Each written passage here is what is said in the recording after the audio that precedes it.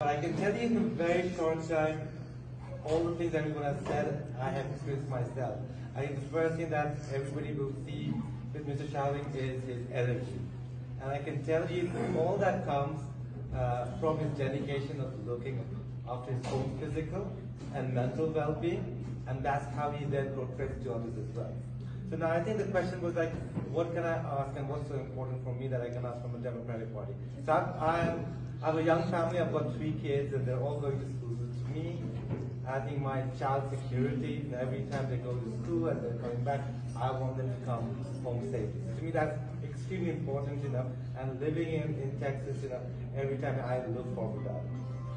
But also this year is an election year for the national election year, right? So another thing which I can hope that Mr. Shalim, once he wins this race, can take to the larger Democratic Party is to energize the base.